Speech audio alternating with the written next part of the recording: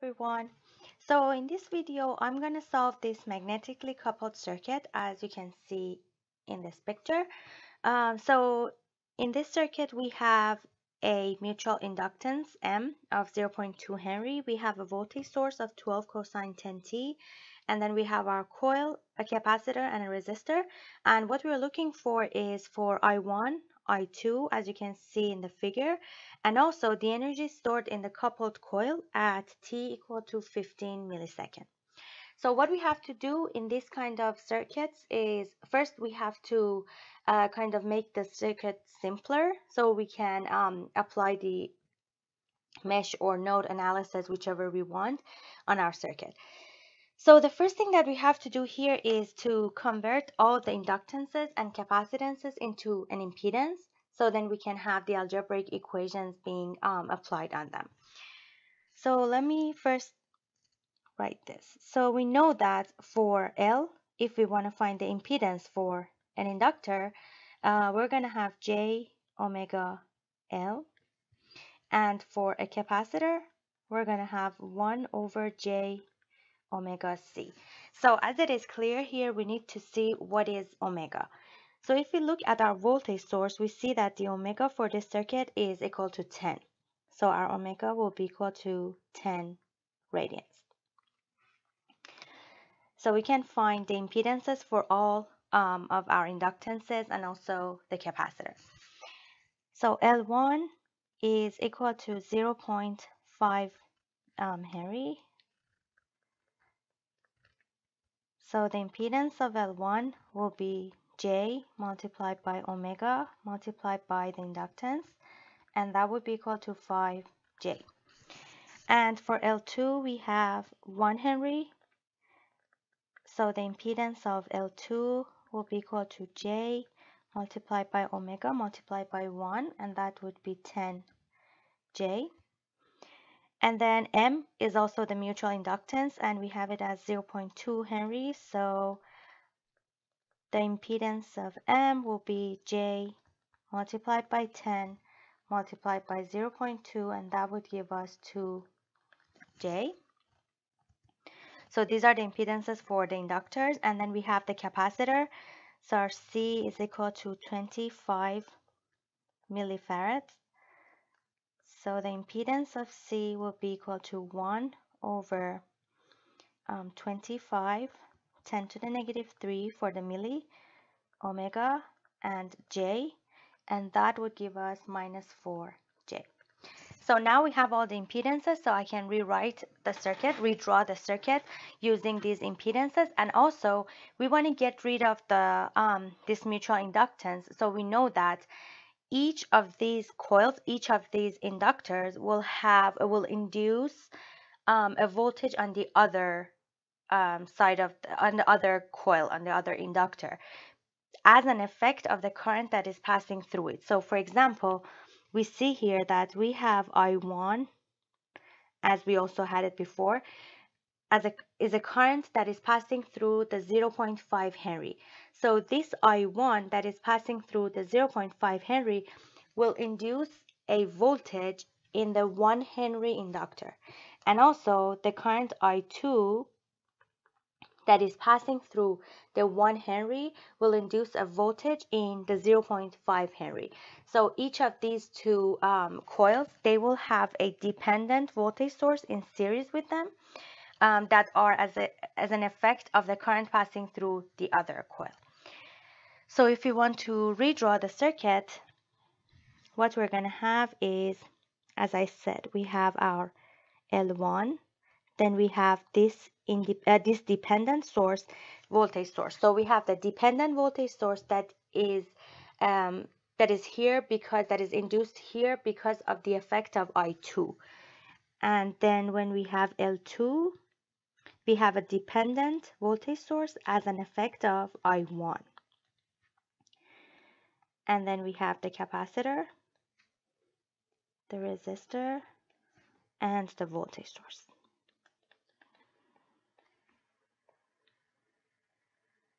Okay, so here for L1 we have 5J. So now I'm just writing their impedances here. the voltage was 12 with the angle of 0. For 25 millifarad, we have minus 4J. For 1 Henry, we have 10J.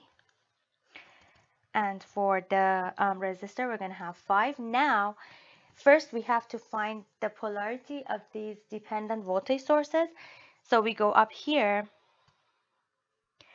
So for the dependent voltage source that is in series with 0.5 Henry, we have to look at I2. So I2 is entering the dotted terminal of the coil. So the dotted terminal at the other coil will have the positive polarity. So we have positive, negative. And then for the dependent source that is in series with the 1 Henry, we have to look at I1, and we see that I1 is also entering the dotted terminal of the inductor. So the dotted terminal at the other coil will be also positive. So this way, we can find the polarity of this dependent voltage sources, and then their value will be M, which is our mutual inductance, multiplied by the current that is inducing this voltage. So the dependent voltage source that is in series with 5J will be 2J, which is my M, multiplied by I2, which is the current that is inducing this voltage. And then for the other one will be 2J I1. And then we have I1 and I2 as we had before. So here we can go ahead and write 2 KVLs for these 2 loops in order to find I1 and I2, which were the first requirements of our problem. So let's write the KVL in mesh 1, which has I1 as the current. So 12 is equal to 5J I1.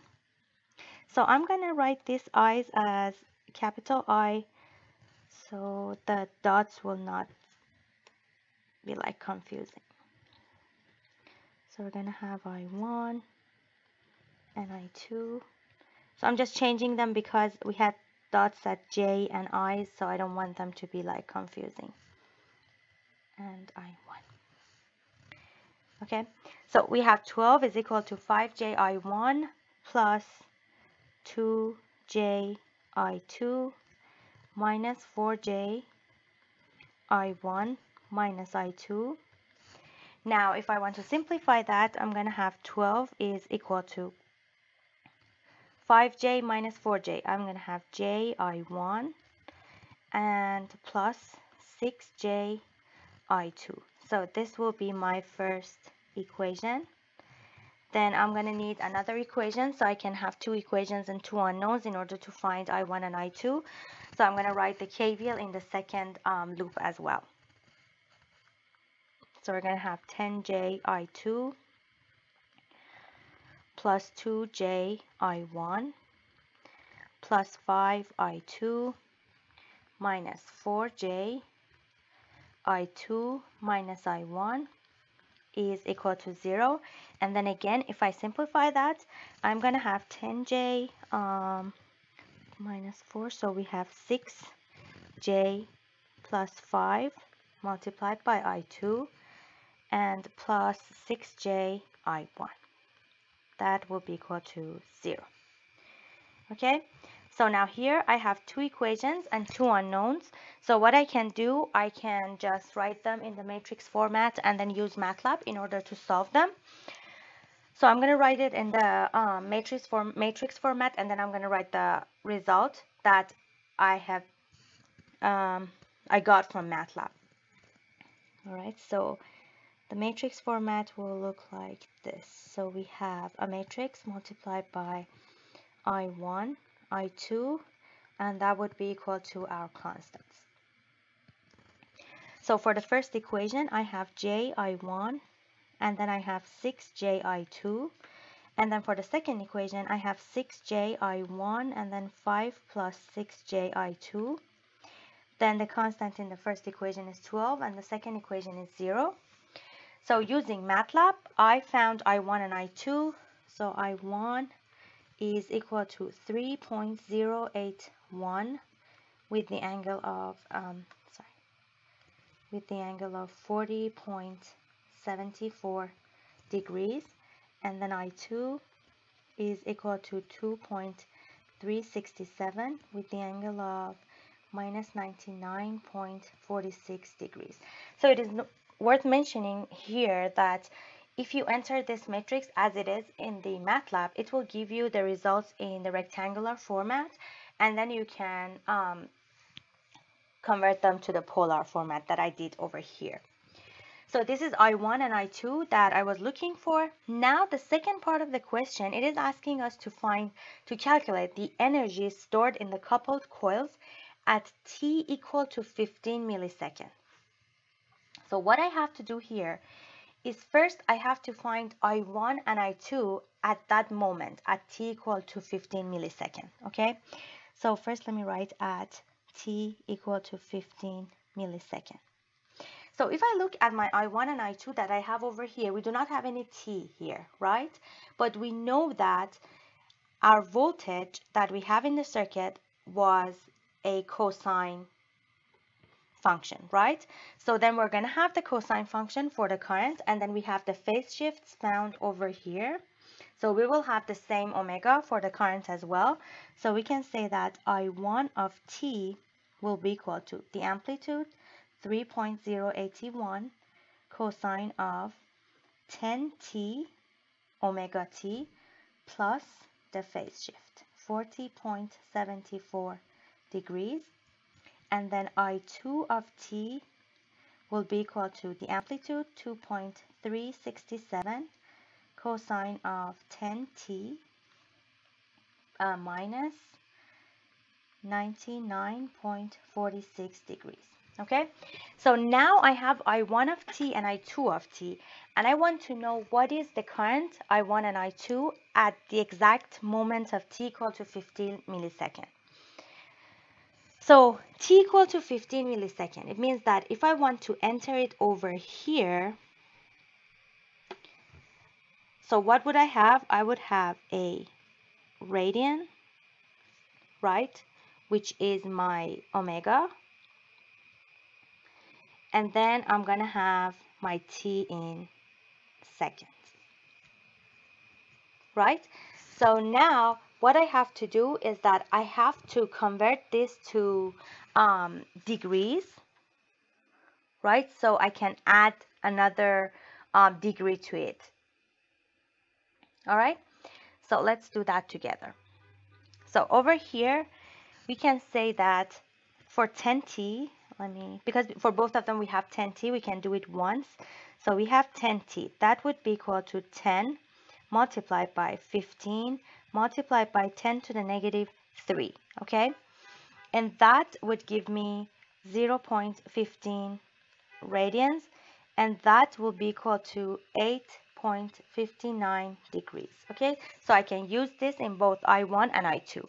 So I can say that I1 is equal to 3.081 cosine of 49.33 degrees, and that would be equal to 2.00789 amps. And I2 is equal to 2.367 cosine of minus 90.87 degrees, and that is equal to minus 0.03594 amps. Okay, so now I have I1 and I2 at the moment that I was looking at, and then I can find now the energy stored in the coil, in the coupled coils. So we know that the energy stored in the coupled coils is equal to half L1 I1 squared plus half L2 I2 squared plus minus M I1 and I2. So if we have both currents entering or leaving the dotted terminal, then we're going to use the positive sign, which is the case in this question. So both currents, if you remember, up here, both currents are entering the dotted terminal of the coils, right? So we're going to use the positive sign over here. So what I have to do right now is only I have to plug in the numbers that I have and in order to find um, my energy stored in the coupled coils. So W will be equal to 0.5 multiplied by L1, which is 0.5, multiplied by I1 squared. So this I1 will be the I1 that I have at the time t equal to 15 millisecond, which is up there, plus 0.5 multiplied by L2 multiplied by I2 that I found, which is 0.03594 amps squared, and then plus M, which is 0.2 multiplied by I1 multiplied by I2. And the result will be 10.0652 joules. All right, so I hope you understood this problem and it was useful for you. So if you have any questions, please leave them in the comments down below, and I will see you in the next video. Thanks for watching.